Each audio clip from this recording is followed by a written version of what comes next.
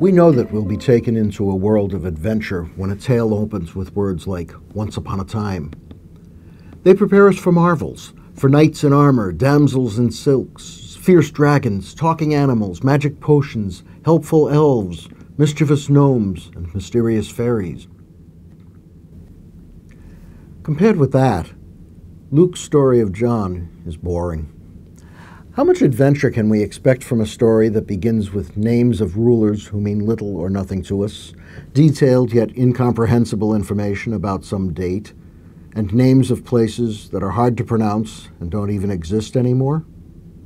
Why couldn't the evangelist have just written, "Once upon a time in a land far, far away, the word of God was spoken to John, son of Zechariah, in the desert"? The Bible does have once upon a time tales. The two creation accounts in Genesis, the Tower of Babel, Noah's Ark, Balaam's talking donkey, Jericho's walls falling to trumpet blasts. All are such tales.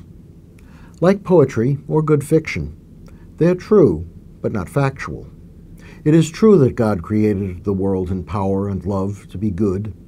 That is the truth of the creation stories, which are not factual at all. Luke tells us that wonderful things are going to happen. Every valley shall be filled, and every mountain and hill shall be leveled. The windings shall be made straight, and the rough ways smooth, and all flesh shall see the salvation of God. That sounds like a once-upon-a-time tale, and if it were a fairy tale, we would listen to it in a certain way. However, Luke is not telling a fairy tale. His story is real, the most real story, the truest story that ever was. In this story, God's truth and the world's facts are not merely close, they are together in Jesus. Therefore, we know that the way of the Lord will be prepared for real, and all shall see the salvation of God for real. Reality, that is Luke's message. He tells of a reality that can be located in time and place. So we get facts of geography, chronology, and history. It is Luke's way of saying, hear this story as you hear no other. This story goes beyond what you think of as fact or truth. That's an important message for us in Advent. This is the season in which we recommit ourselves to live in anticipation of the fulfillment of God's promises.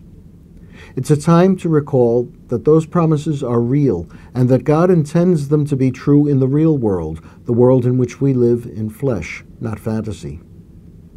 The vocation of John the Baptizer is the vocation of us Christians, the Church. He was a herald announcing the coming of God's kingdom. So are we. He came in a particular time, the 15th year of the rule of Tiberius Caesar, to a particular place, the entire region of the Jordan. Each of us lives in a particular time and in a particular place. And in that time and place, the Word of God is spoken to each of us, giving us the vocation to call upon the world to make ready the way of the Lord. We live in expectation of the coming of the Lord. That coming is not a once-upon-a-time thing, nor a someday, somewhere, somehow thing.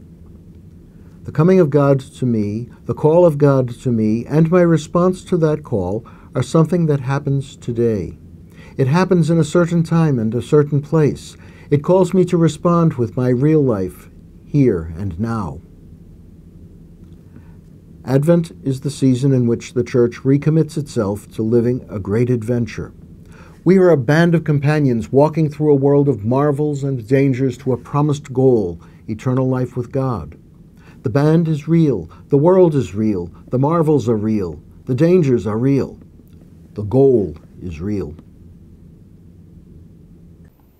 Hi. Many viewers of this Gospel Reflection series have asked for a text version. So UCAnews.com, in cooperation with ATF Asia, is publishing the complete series in 4 volumes called In Season and Out.